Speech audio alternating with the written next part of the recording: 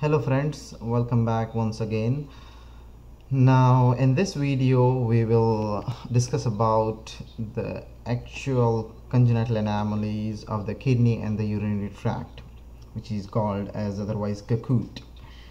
So these are the most common causes of all birth defects. They account for around 30 to 50% of the cases in kids as end-stage renal disease, and they would translate into 2.2% in adults. They can be a part of syndromic conditions, and there are so many syndromes to list which will be tough for me to discuss in this brief video discussions, but you can Google them and refer to so many different books and you will find them.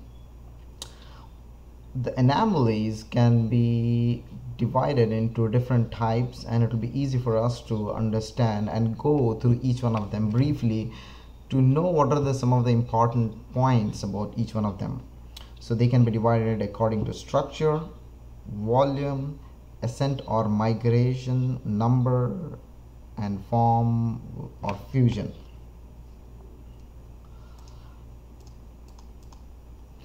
What are the causes for these congenital anomalies? So some of the factors that have been related in various different studies include uteroplacental insufficiency, vitamin A deficiency, low protein diet, all these things leading to hyperplastic kidneys. And there is something called as oligonephropathy of prematurity, which I will have a separate video discussion on, which is important clinically in adult patients, because sometimes you see in third or fourth decade of life they experience chronic kidney disease with elevation in the creatinines, and that is because they have a less number of nephrons at the time of the birth, and that could be because of these reasons. Next, hyperglycemia leading to agenesis, ectopic horseshoe-shaped kidneys, cystic dysplasias, and then anomalies of the urethra. Cocaine use, as you know, drug abuse is so rampant in some of the developed countries and developing countries, and hence you could see different renal anomalies. Alcohol intake, again, that's why you recommend no alcohol intake during pregnancy. And then ACE inhibitors, and this is a bold question, that ACE inhibitors are contraindicated in pregnancy and they cause a renal dysgenesis. So anomalies of the structure can be further divided like this. So the one in the purple you see just belong to the kidney. The one in the green belongs to the urethra, and the one down there are actually some duplication anomalies of the urethra. So let's start. So cystic dysplastic kidneys, autosomal recessive polycystic kidney disease, autosomal dominant polycystic kidney disease. One thing I want to make sure that you are clear in your minds that it's not necessarily that ARPKD presents only in kids. The epidemiological studies, if you look for ARPKD, they can present in various ages. They can present before the age of 2 in 1/3 of the cases. They can present before the age of 20 years in 1/3 of the cases, and then they can present after the age of 20 years in the remaining cases. So it's very important to remember that ARPKD does not necessarily present in kids. It's most common in kids for sure, but can also be seen in adults. Same thing holds true for ADPKD, and it can be even seen in kids as well, but more common again in adults, which is generally in 4th or 5th decade of the life when they go on to develop end-stage renal disease. Then UPJ obstruction, UVJ obstruction, posterior urethral valves, anterior urethral valves. Normally urethra does not have any valves. There are sphincters, one at the level of the bladder, one at the level of which is external sphincter with the level of which is distal, I should say, and that is under the voluntary control, and then that's when you have the urge, you relax that sphincter and you pee. But there is no any muscular valve, and if you have, so depending if it's posteriorly, it becomes posterior urethral valve. If it's anterior, it becomes anterior urethral valve. Anterior urethral valve is more common, posterior urethral valve is more common than anterior urethral valve. Then you have megaureterus, primary vesico-ureteric reflux,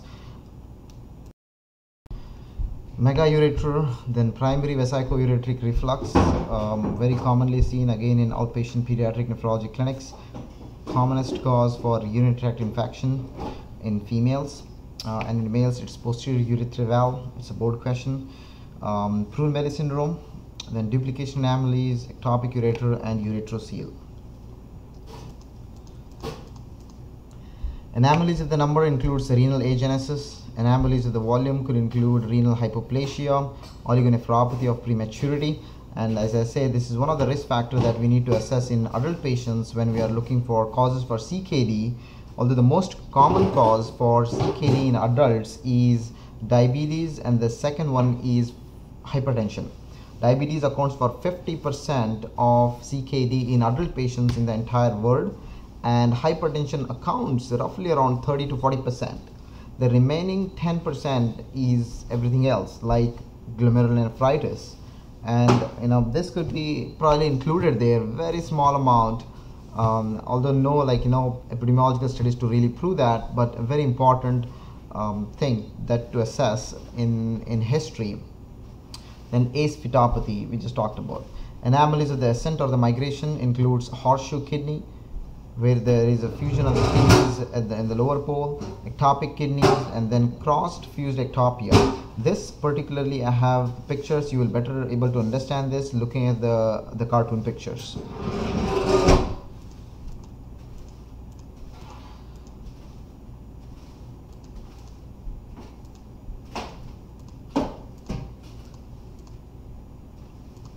Now, I would like to discuss a important concept that is you should be aware of in assessing kids who are born with congenital anomalies.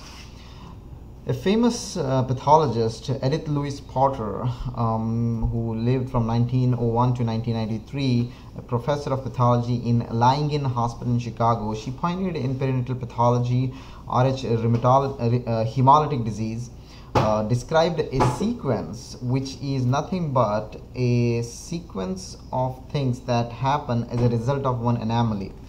And what she said in her book was 2 anomalies were observed in almost all of these infants, which to my knowledge have not previously been recognized as characteristically associated with renal agenesis. These are hypoplasia of the lungs and an abnormal expression. And I will explain to you why that happens. So when there is a renal agenesis or there is an obstruction to the flow of the urine, normally the fetus will pee into the amniotic fluid, and that contributes to the amniotic fluid. That amniotic fluid is swallowed, goes into the lungs, leads to the maturation of the lungs. When there is no urine, then obviously it will be leading to oligohydroamnios, so less amniotic fluid. That in turn leads to poor development of the lungs and hence pulmonary hypoplasia. Because of the less fluid in the cavity, the fetus hands will be approximating the cheeks, and that will press and gives them a peculiar facies, and then the feet will have club feet. So these sequence of events that happens due to the renal agenesis with reduced urine output is known as Potter's sequence. This is one of the clinical signs that can be seen in patients who develop congenital anomalies of the kidney and the urinary tract. So here I end the brief discussion about the classification of the congenital anomalies of the kidney and the urinary tract. My next videos will be on individual diseases. Thank you.